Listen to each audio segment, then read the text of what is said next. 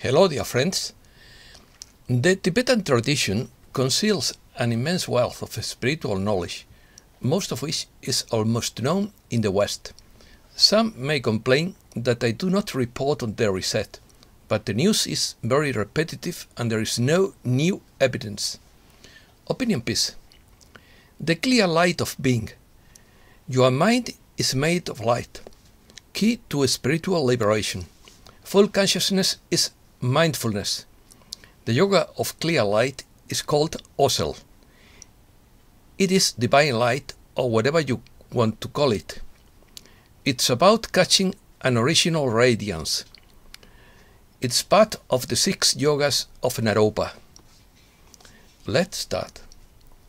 The Tibetan spiritual tradition does not go with half measures like the Western mindfulness when it comes to practicing its disciplines, but does everything in a big way, that is to say, is a beastly way, for the pusillanimous mentality of the West. Mindfulness, also called mindfulness, consists of being consciously and intentionally attentive to what we are doing in the present moment, without judgment, attachment, or rejection of the experience in any way. Mindfulness, also called full awareness, pure awareness, is a spiritual or psychological faculty that is considered of great importance on the path of enlightenment. Hermit monks in Tibet usually spend a minimum of 3 years holed up in accessible caves over ravines with a minimum of food and water, and often survive without a fire at minus 20 degrees Celsius, with the help of ascetic, mystical, and esoteric practices. When this type of hermit monk returns to his monastery, he has to demonstrate that he has obtained spiritual realizations by remaining immobile for a week in a meditation posture, without eating or drinking or going to the bathroom, watched by 2 monks during the day and 2 other monks at night to certify that he has not moved a millimeter, according to the Spanish Lama Iñaki Preciado Idoeta, who is a doctor of philosophy, translator, Tibetologist, and pioneer of modern Spanish sinology. He specializes in Buddhism, Taoism, and Tibetology. In his early days in Mao Zedong's China, he worked as a Chinese translator and expert at the Spanish embassy in Beijing. On his return to Spain, he translated classical Taoist texts and Chinese literature, as well as poetry. In 1979, he was awarded by the Fray Luis de León Translation Prize for his version of the Lao Tse of the Book of Tao, which in my opinion is the best direct translation from Chinese ever made in Spanish. In 1983, he approached the study of the Tibetan language and culture, a country he has extensively traveled throughout the last decade, publishing several books about it. Until 2012, he resided in a remote Bonpo monastery in eastern Tibet, when he was forced to leave the country under pressure from the Chinese authorities. His works are summarized in more than 20 translations, essays and travel books, of which Lie This, the Book of Perfection, Emptiness, the 4 books of the Yellow Emperor, and the life of the great yogi Milarepa of Tibet stand out to me. Definition. Your mind is made of light. We call it the Dharmakaya, the clear light of reality. The transcendental, eternal light is everywhere. It is the light of God, or whatever you want to call it.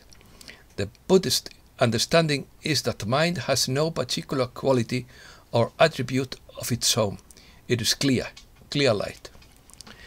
The clear light of self is the radiance that is perceived during the intermediate state of battle between life and death, which goes unnoticed by most human beings who experienced it, but which would be the key to the liberation of the human soul from the illusion of the matrix and the endless cycle of reincarnations that makes us suffer so much.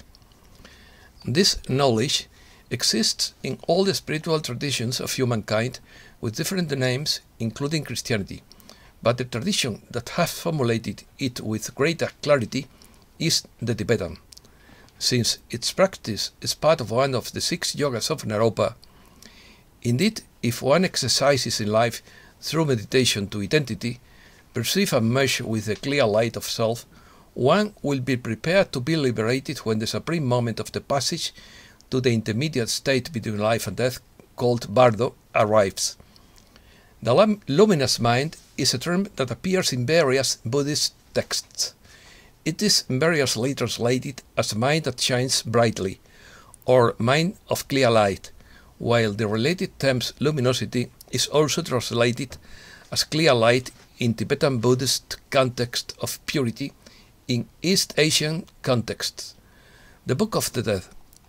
The Bardo Todol, in English, the liberation by hearing during the intermediate state, better known as the Tibetan Book of the Great Liberation, is a guide of instructions for the dying, which speaks of the clear light of the self and which allows reaching enlightenment during the period immediately after death and for some days more, in order to avoid being reborn and entering samsara again, since it is considered that death lasts 49 days and after that a rebirth in the cycle of reincarnation takes place. Thus, the text gives some recommendations to keep in mind during this intermediate period known under the Tibetan name of Bardo. The text describes experiences that the consciousness has after death in the Bardo, the interval between death and the next rebirth, and aims to guide you through them. The text also includes chapters on the sign of death and the rituals to perform when it is approaching or has occurred. The text can be used as an advanced practice for trained meditators or to support an initiated during the experience of death. Radiant Yoga. Brightness, radiance or clear light refers to the clear and radiant nature of the mind, which is associated with Buddha nature. It is said to be experienced during various events in one's life, such as orgasm, sleep, dreams, and in the process of dying and being reborn. Tilopa's oral instructions explain this practice of radiant yoga as follows. The yogi, working with the central channel, places the mind in the central channel and fixes concentration on the heart drop. Visions arise, such as lights, rays of light, rainbows, sunlight, and moonlight at dawn, the sun, the moon, and then appearances of deities and forms. In this way, myriads of worlds are purified. 6 practices. The most direct practice of this discipline is part of one of the 6 yogas of Naropa, called Ösel in Tibetan, which is the yoga of clear light, radiance, or luminosity. By the attainment of this stage of purification in this life, one can learn to recognize the clear light which usually appears in various forms during the Bardo process of death. The cultivation of this practice consists of recognizing, visualizing, and being able to celebrate the vision of the innate light in its different aspects. Non-practitioners perceive only a glow of the white light at the moment of death. Another of the 6 yogas is Tummo, or the art of generating internal mystical heat so that the hermit can withstand temperatures of 20 degrees below zero in his cave without the need for fire or heating. Tummo is related to the description of the sensation of intense heat in the body as an effect of the circulation of prana through the chakras. It consists of generating with visualization. In such a case, it is usual to imagine a luminous and warm sphere inside the body. The imagined sphere as constituted by the prana that is aspirated, and to know how to distribute it by means of precise techniques based on the exercise of breathing, relaxation and concentration of attention on certain parts of the body. Through the inner warmth, the vital winds are made to enter the central channel. This powerful experience of bliss resembles the actual bliss experienced in a spiritual awakening. The bliss experienced in this practice is 100 times more intense than ordinary sexual orgasm and gives rise to a special state of consciousness. This static state of mind is then used to contemplate emptiness. Another practice is milam, or dream state yoga, called nidra yoga. In order to make the time we spend dreaming more meaningful, we must first recognize that we are dreaming. The next step is the transformation of the so-called dream. The third is known as multiplication. There is a correspondence between the dream states and the experience of death. First, the yogi must see all perceptions and thoughts as a dream during the day. Then he should go to sleep lying on his right side, with a strong determination to recognize that he is dreaming within the dream. Fourth, the yoga of the illusory body is called gyulu. It is the second stage of transformation. A highly refined mental body is created through the union of subtle prana and subtle mind within the organism. This gyulu provides a suitable basis for the manifestation of the light body and can therefore be created in life through practice. Fifth, the yoga of the intermediate state is called bado. By transcending worldly things and discriminations, one is said to pave the way for the realization of innate wisdom and do away with duality at once. It is a very pure state of mind and mood close to that of the immortals. Sixth, the yoga of the transfer of consciousness to a pure Buddha field is called powa. This can be to a pure land of energy field of a Buddha, or to another living or dead being. It can be translated as transfer of consciousness at the moment of death. This practice is the last of the 6 yogas of Naropa. Through the practice of powa, one learns to transfer one's consciousness through the top of the head, directly to a pure realm, thus avoiding some of the typical experiences that occur at the moment after death. Of these 6 traditional practices, only 3 are practiced today: Tummo, Powa, and Clear Light Yoga. I only practiced Powa based on the Buddha Amitabha, after proper initiation by a Lama, but I didn't get the typical little hole that practitioners get in the intracranial fissure.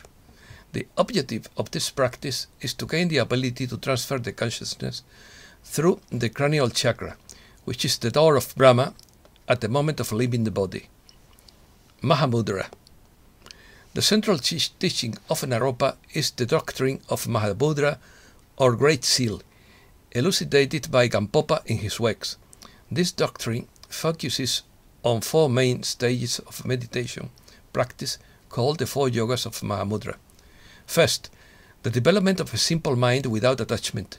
Second, the transcendence of all conceptual and dualistic elaboration. Third, the perspective that all phenomena are of an empty nature. Fourth, the possession of the path, which is beyond any act of attainment. It is through these 4 stages of development that the practitioner is supposed to attain the perfect realization of Mahamudra. 6 advices. Tilopa gave Naropa 6 pieces of advice. First, don't remember, let go of what has already happened. Second, do not imagine, let go of what may come.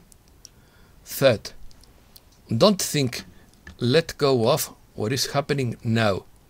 Fourth, don't examine, don't try to interpret anything. 5th, don't control. Don't try to make something happen. 6th, rest, relax now and rest. Instructions. Tilopa also gave Naropa 5 instructions. First, the fool in this ignorance knows nothing, but battles in the flow of samsara. Second, have compassion for those who suffer constant anxiety. Third, tired of incessant pain and wishing it to subside, adhere to a teacher. Fourth, when this blessing touches your heart, the mind is liberated. Fifth, the problem is not enjoyment, the problem is attachment. 5 powers. The 5 powers that lead to enlightenment are: first, faith that counterattacks doubt. Second, effort that counteracts laziness. First, faith that counteracts doubt. Second, effort that counteracts laziness. Third, mindfulness, clarity of mind, decisiveness, which controls wandering. Fourth, concentration that counteracts distraction. Fifth, wisdom that counteracts ignorance. Great perfection. Dzogchen is an extremely advanced system of meditation on the deepest and subtlest fundamental levels of mind. Mind refers to the uninterrupted mental activity of cognitively engaging with objects, described from another perspective as the mental activity of giving rise to mental appearances or holograms. Dzogchen, great perfection or great completion, also known as Ati Yoga, is a tradition of teachings in Indo-Tibetan Buddhism. It is based on discovering the primordial stage and natural condition of beings, also called the nature of mind. This primordial basis is said to have the qualities of purity, emptiness and spontaneity associated with luminous clarity and compassion. The goal of Dzogchen is the knowledge of this base. Dzogchen teachings emphasize naturalness, spontaneity and simplicity. And that's all for today. Thanks a lot, dear friends.